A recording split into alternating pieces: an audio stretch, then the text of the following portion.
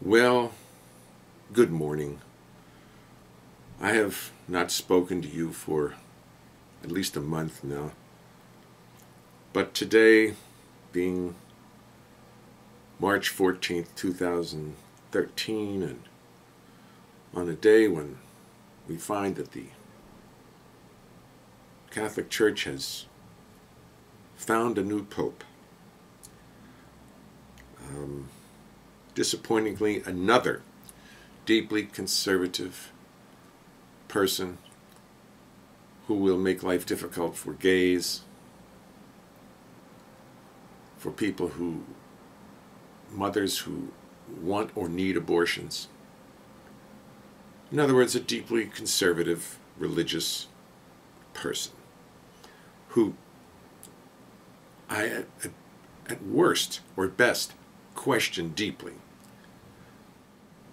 Pope Francis, whatever he is, this 19th, the 32nd, I don't quite know, promises to just bring more of the same deeply conservative, close-minded approach to the Catholic Church. I don't understand where they get all this and why. Why they can't be like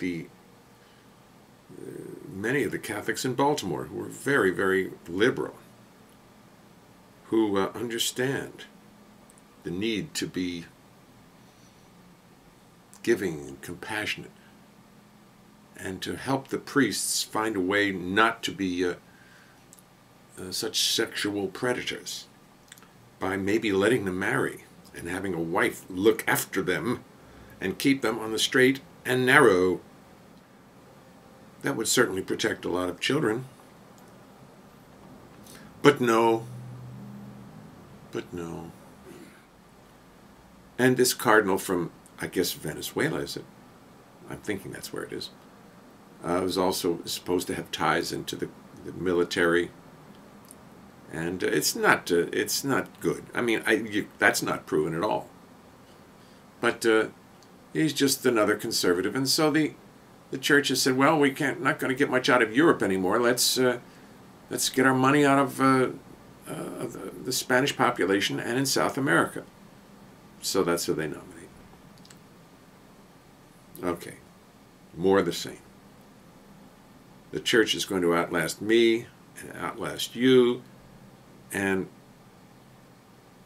will just manage to exist on fear of hell and its own warped philosophy for as long,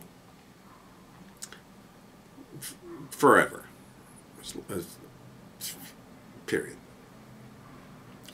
On that same note, I'm running for president now. I've decided I need to run for president, mostly because there are certain matters that just must be taken care of and that are not being taken care of. The more I see people who cannot afford operations that they need, the more I see how inefficient the private medical system is compared to Medicare and Medicaid, which Republicans want to cut down on. They want to give more money. They insist on giving more money to the corporations who support them. That's what the deal is with Republicans. It seems they want us. They support all legislation that gives more money to the corporations that supported them. I mean, that makes sense. It always makes perfect sense. Who in their right mind wouldn't want to do that? So what I'm going to have to do, I'm going to have to run for president, only because I need Medicare and Medicaid to apply to every citizen in the country. It's the only way to do it. It's the most efficient way to have medical insurance in this country. So that's number one. Secondly, free education. We need to educate our country, and we must devote the money required to do that. And you know, this last outburst by the Republicans opposing the concept of free pre-kindergarten for children just flies in the face of common sense. Why we wouldn't want to provide pre-K education to every child in this country, free education to every child in this country. Have we lost the sense that we're in it together? I think we have. I think there's so little sense of citizenship happening now. And conservatives, I realized this morning, conservatives just want to conserve what they have. They want to conserve their place in society, their money, their prestige, and their power. They want to conserve. They don't want anybody else getting any of that. And I understand that. Who wants to give up all that good stuff? Really, and that's what they want to conserve. Whereas progressives and liberals really want to spread the goodness out. We want it to reach every person in our society. Black, white, Hispanic, Eskimo, Muslim. You know, give the Muslims some reason for being happy for living in America. And stop all this garbage. So that's another one. Now, how are we going to do all this? Well, I live in New York City. I pay almost 40% taxes. You know, 26, 27 to the Fed, 8.5 to the state, 4.5 to the city. That's okay. That's only 36, 26, 8, 12. No, 38% as my tax bracket, and I pay it. I pay it. Now, there's people who have much more money than I do. I mean, come on. Who would never want to pay that, would never want to pay 38%. They've got to pay 38%. You know, they just have to. You just got to. I mean, unless you just want this country, you want to just, the country to be run by corporations like General Electric or something, will run the country. And the government will just go. We just won't bother with government anymore. And everything that the government has done in the past, like building roads and building this and building that in the computer industry and and so many contributions it's made, just put them aside and would just be a private corporation owned that'll develop things that people will buy and give nothing away. Now that's not good. That's not a good plan. The very first act of mine when I'm elected president will be to devote about $500 billion, or whatever's needed, maybe it's $1 trillion, to rebuilding the infrastructure of the United States, our roads and our bridges. Has to be done. Has to be done. We can't keep putting this off. I mean, the whole thing has to be rebuilt. It's all 60 years old. And boy, what it'll do for the economy, it'll put real good workers to work. People who know how to work. I mean, building bridges, designing roads, and you take that trillion and you put it out there, and these people spend their money. These people don't say they got so much money they don't know what to do with it. They spend it.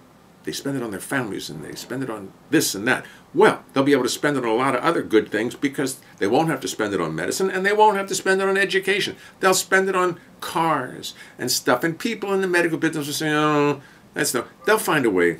The people in the private medicine business, Blue Cross and Humana and all this, they'll find other ways to make money.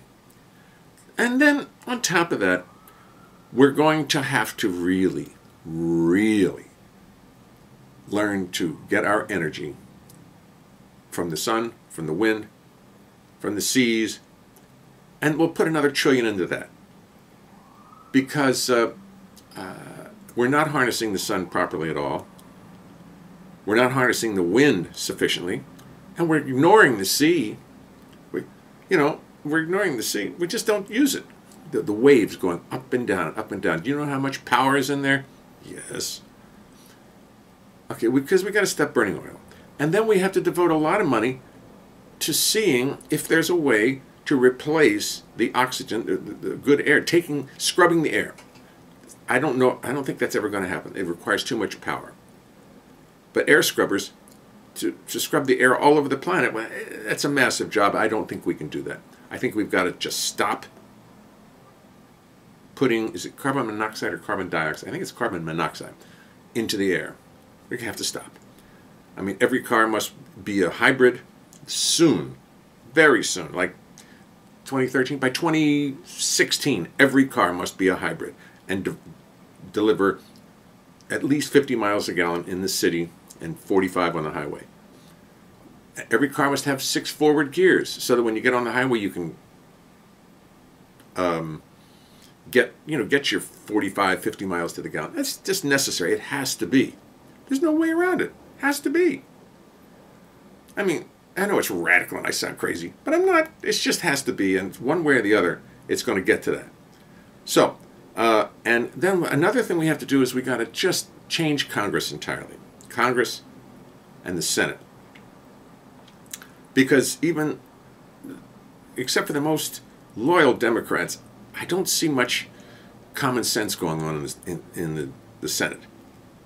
I see a lot of maneuvering to support the people who support them and keep them in office. That's the ultimate goal of every senator, it seems. The legislation, who cares? The people will get angry at me if I bring up global warming. I mean, there's no global warming. I mean, the fact that it's even questioned is crazy. It's craziness. The fact that they would question global warming. And there's so many people who do. And weather forecasters, oh, well, I don't think it's really true. It's true. It's true. Trust me, it's true. And that's the deal.